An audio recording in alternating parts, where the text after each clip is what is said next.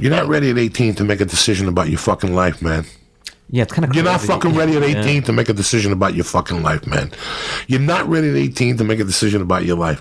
Why do we become parents and push our children to fucking make a decision at 18 or even 20? Nobody in this room, I know you're an engineer, I'm not meaning to disrespect anybody. Nobody knows at 20 what the fuck they really want to do. And then one day you raise your fucking hand and you're in there 2 years and you go on TV and you see some guy putting fucking cigarettes up his asshole and you're like, you know what? I dreamt of that as a child. I'm going to do that. And now, but now you're stuck. Now you got a loan. You got your mom proud of you. She cut the clips out. You made it to 5-bagger Kappa, you know, and now you graduate. And now what, bro? Yeah. Now you go into a job that you really don't want to do. You just want to put cigarettes out in your asshole and make $10 a cigarette, right? That's all you want to do with your fucking life, man. But no, you get this job. Now starts the drinking. Now you meet a chick and you knock her up and you have a kid, but guess what? She's one of those chicks that you knock up and it's like 2 tanks are in her ass now. Now you gotta walk around with this fucking monster of death, with a job you hate, with a kid who's uglier than you are, because now you got your wife. It's a fucking nightmare. And you wake up one day and you're 38 and you're like, what the fuck did I do? And there's the path. That starts everything. That's the drinking, the drugs, the divorce. You're unhappy. You have not even a midlife crisis. Yeah. You don't even want to do your fucking job no more, man. This isn't what you want to do in the first place, but you got yourself in such a big fucking hole with that fat fuck and the kid and the fucking house with the lawn because America sold you this. America sells you this. And bro, I bought it. I bought it. When I came out of prison, I'm like, that's it. I'm going to be a good boy and I'm going to get a job and be a roofing estimator. On Saturday, I mow the lawn.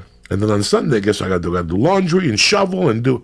That's my life till I'm 65. Yeah. Then you give me a fucking watch. And this was the way I thought. Like, I was like, what am I supposed to tell people? I went to college and wasted my time? That this is a waste of time? That it took me $200,000 to really figure out what I want to do in life, which was put cigarettes out my asshole? So, you know, we're not ready. And everybody had, you know, who else has sat in this chair? What's the skinny girl? That was a doctor.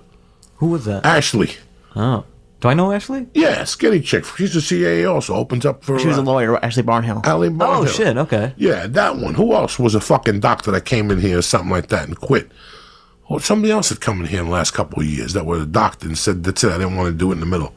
You know, you're forced. Society forces you, and then we drink. It's a different type of Kool-Aid. What about Ken Jeong? Wasn't he? He was a doctor. Ken Jeong, there you go. Oh, so I'm going to leave my doctor patient to be, and thank God it hit for him. You know, when you take that's the chance, even more impressive. That's more impressive. Yeah, residency and all that, and you have patience, and then take that leap, and I think that's even harder. Your patient's dying. He's not cheering for you. I'm dying over here, you cocksucker. But it's always that decision. It killed me. Yeah. I didn't know. You think I would have fucking played that dumb shit if I would have known this was it? If I would have known this was it when I was... And I started late, dog. I started at 28 or something. That's fucking late, Jack. I was long in the tooth. Did everyone say to you, Fahim, what are you doing with... Like, the thing that... My least favorite thing that people say is work isn't supposed to be fun. You're not supposed to have fun at work. And it just seems like maybe in engineering places that, like, that's what they would say. Like, oh, comedy's great, but... Like, work's not supposed to be fun. Well, I didn't tell anybody at work that I did stand-up just because I like keeping my world separate. That's so smart. I'm terrible at that. Yeah. And I don't want them to think that I'm the funny... Like, I'm conversationally funny, you know? I'm not off the wall. I'm not going to be doing... There's different types of comics, you know? I just want to have a conversation with somebody.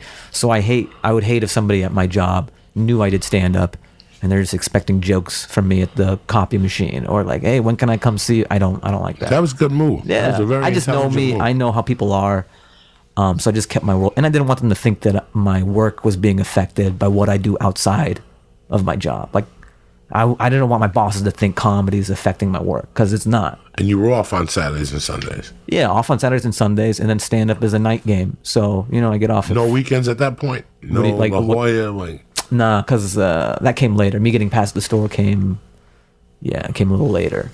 Did you call your mom as soon as you got past the store and said, I told you?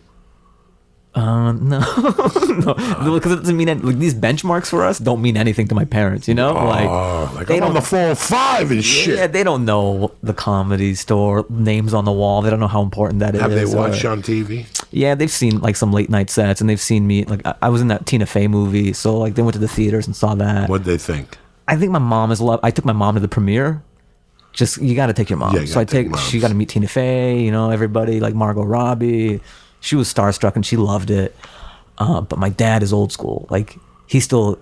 I was talking to my mom 2 days ago, and she was like, "Your dad's worried about you. Like, what are you gonna? Your life? What are you gonna do? Like, I'm still dicking around out here. You know, like." My dad only understands money and things. What's your dad do for a living? He's an engineer at Boeing as well. That's our coal mine, man. Oh, yeah, so it's Yeah. tough. Brainy dude.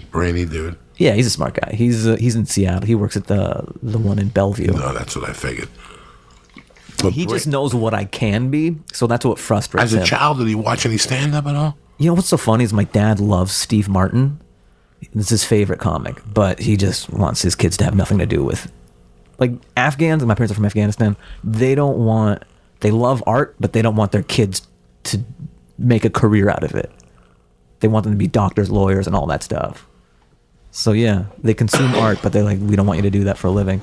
Did your parents move from Afghanistan? Yeah. Like that.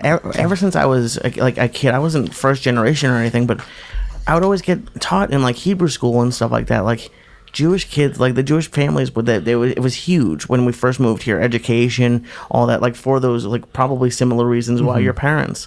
It's just like they're working so hard and they see like that's the only real way to guarantee you're getting ahead. I understand it. Oh yeah, like I've got my own path and I'm trying to go down, but I understand where they're coming from. Yes, just you it's have that to. immigrant You have to. mentality because You have to. I'm doing what they couldn't afford to do. When you come from another place, you got to plant your roots. Yeah. You're not going to be a mime when you come from Afghanistan and you're in America. You've got to be an engineer. You've got to be these things to just plant your roots here. And then their kids, me, I can do. I'm fortunate enough to be able to do comedy, but they didn't have that luxury, so that's why it's so foreign for them, I think.